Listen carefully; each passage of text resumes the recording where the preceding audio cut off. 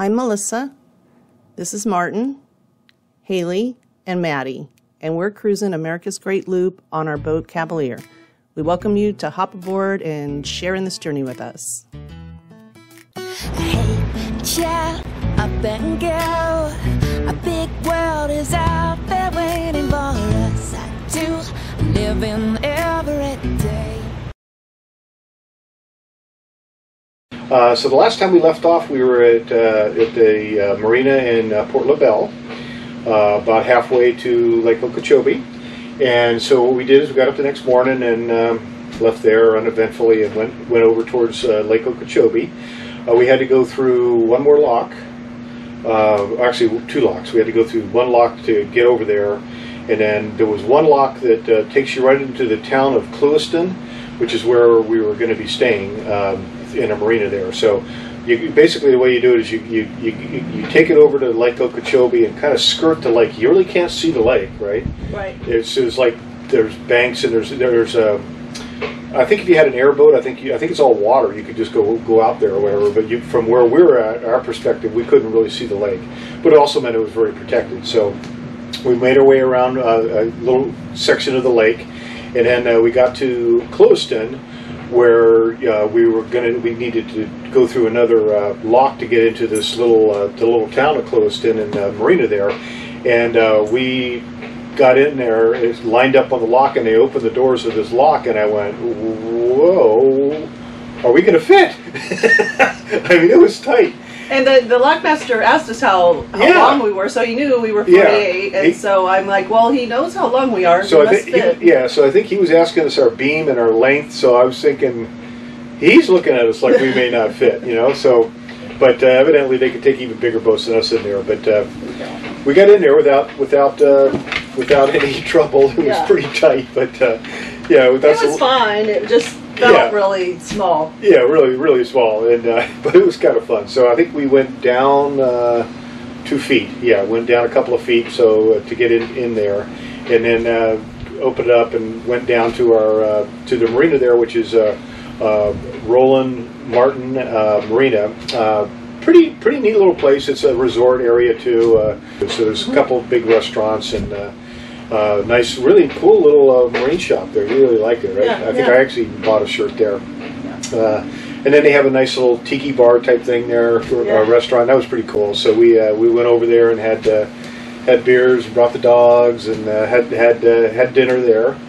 And that was pretty neat. Other than that, we didn't do much there, right? No, it was just a place to stop before we were gonna head over to Lake Okeechobee. Yeah. From what most people say is you really want to get an early start going over the lake, because as the day goes on, the wind and the waves build. Yeah. So you want to get going early to get across it before they get bigger. Yeah, and we would have actually stayed there more, but the next day was the best weather. Right. And after that, it started getting bad again. So we really needed to just get up and go the next day. So everything we do has to do with the weather. Yeah, it really does. Yeah. It's amazing how many decisions we make to stay somewhere or to skip somewhere that we thought maybe we would go. Yeah. But you gotta respect the weather, so that's what we're doing. Yep, you got to. So anyhow, but let's back up a little bit of why we're going across Lake Okeechobee.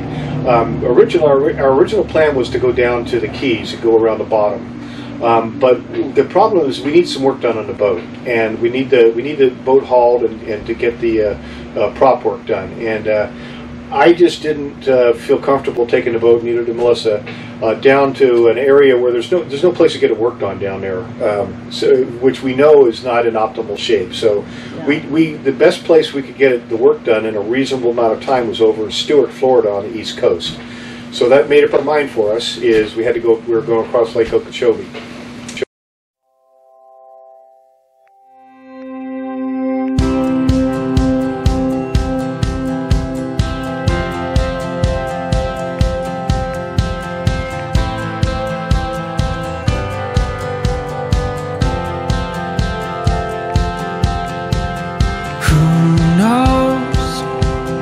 Crazy as life goes.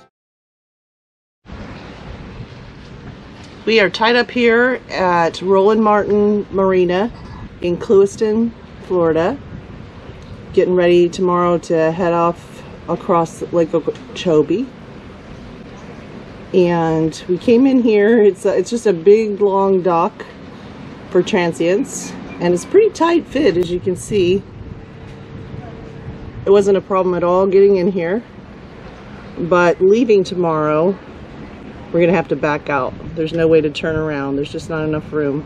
So we'll back out, and then when you get out further out there, there's a little spot where there's plenty of room on both sides. We can twist around and go through that little bitty walk again. We'll write a story we tell to a very own. So anyhow, so then we got up that morning and left the Clewiston. We kind of had to back out of there because of this small little canal. That was kind of interesting because it was a long way to back out, and everybody was up watching us back by their boats. You know, come within 3 feet of their boat as we're backing this big old boat by them, and they're waving at us, but kind of like, "Don't hit us." Yeah, I hope he knows what he's doing. Yeah, exactly. He did. I might have looked like I think I fooled them to where they thought I knew what I was doing. Anyway. You did. You got out of there just fine. Yeah. So anyhow, we got to the lock, and it was actually funny because we got over the lock, and we were all set up to do one tie because it didn't matter which side, but with the side we were setting up, we came around and got towards the lock, and there's a little small bass boat sitting there. So we came up, and I kind of called to him and said, "Hey, could you move over?" Because he's just holding the rope. So he ended up moving over. That was pretty cool. Yeah. And then we got tied up, and then 2 more boats came in. 2 more little bass type boats came in. Their center consoles came in behind them. So we were a lot of little boats in that little tiny lock again, and everything was going okay until they tried to open the gates, and only one of them would open. The other one wouldn't open. So, you know, it's like this. So this is a small lock already, and now you've got half of it closed off. So the other 2 small boats left and went out of there, and the other ones were sitting there. And the lady with the lockmaster was running at that point. I said, "Well, can we go by?" And she goes, "Well, you could, but I wouldn't do it." Yeah. And so we're not going to go take we're going to go against that advice of somebody that's there. Although I kind of thought we could make it by it. So we asked her what's going on, and they said, "Well, they don't know. They can't. It's an electrical problem. They're calling an electrician." So could have been a while. And it wasn't that big of a deal in that they provide the lines, and the lines come down, and you wrap them during the locking. But then so we just cleated them off. So the boat was perfectly fine. We didn't have to tend to them or anything. Yeah. We were just more concerned with how long was it going to take to get an electrician out there, and were we going to end up going late over Lake Okeechobee? Because like I said before, everyone says you need to leave early to avoid the buildup. Right. So our window was evaporating on the good weather out there. So eventually, some other people came by. I think they were going to work on the dock too, or whatever. But they were part of the lock. And the one guy goes, "Well, he goes, if you want to go, I think there'll be room for you." So he opened up the one gate again, and we were looking at it, and I'm going, I think I got 3 feet at least on each side. And he said, "I think you can do it." So we just let loose the lines and just put it on out. You did great again. Yeah. He was kind of, I think you were kind of favoring the side with the fenders out. Yes. And then so we kind of slide along the wall. Yeah, and I had my stick ready on the other side because I did have the locked door. I could push off just a little if I needed to, but I didn't need to. He just nailed it. Yeah. So anyhow, we got out, but it probably cost us probably an hour. Yeah. We were sitting in the lock, so we broke the lock. And meanwhile, all the other boats that were in there that were planning on leaving right after us were caught inside too, so they couldn't leave either. So we are stuck here in a lock. Something's wrong with one of the gates; it won't open. So we clean it off and we sit and wait. Hopefully they'll fix it soon. Well, here we are, still stuck in a lock in Clewiston. And you can see how crazy small this lock is compared to our boat. There's the front.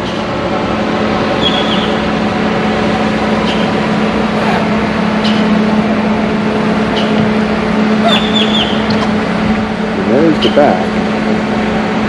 Our boat right there. There's Melissa. She's the only thing that's working in this lock. We're in jail. You just said, we're in jail. Yes, we are. You can see from this side even better how close we are in the rear.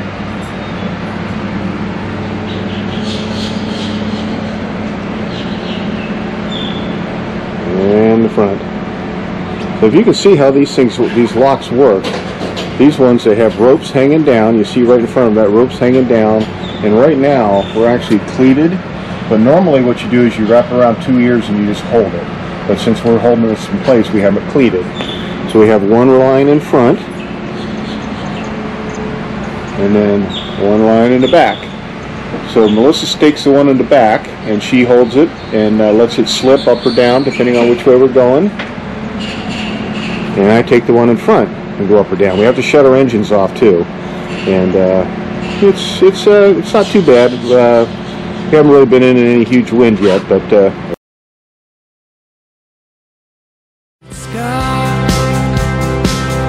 the unknown, letting our lives flow together, we lose control.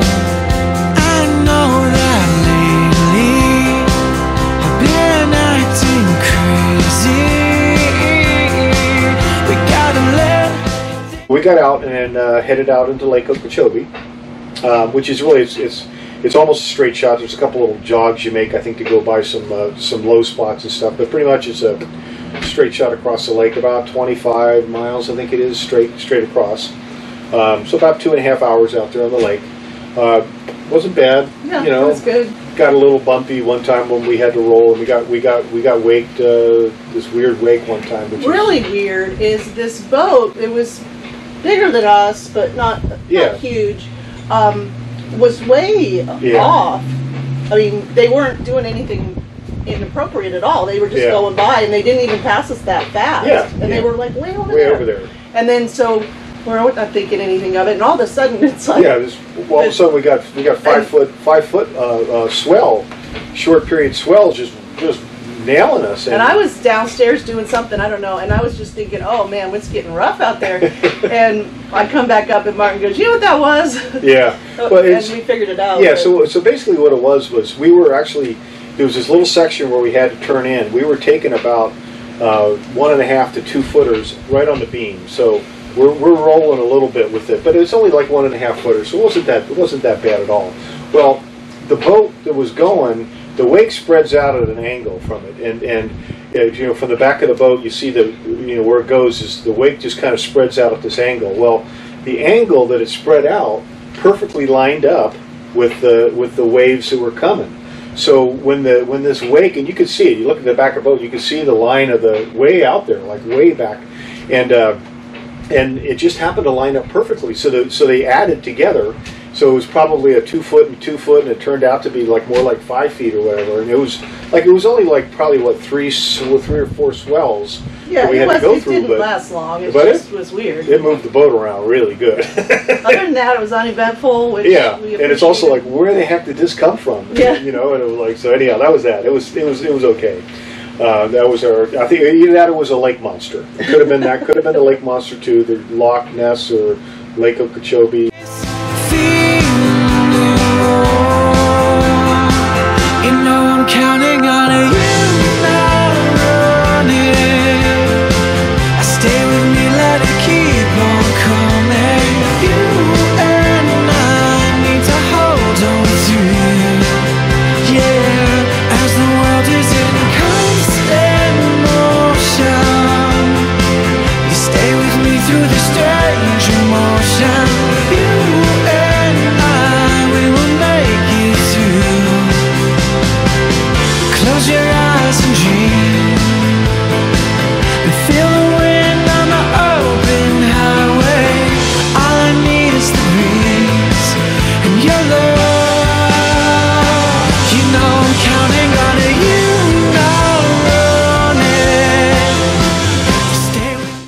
So anyhow, we got across there, and then had to go through another lock right away. No big deal. And then we were basically in the St. Lucie part of it, but I think actually the first whole part of it they just cut a canal, so it's like dead straight for 10 miles or something like that. You're going, and you're just a straight shot through a fairly reasonably deep, 7-8 feet deep, canal going down. So it was pretty uneventful.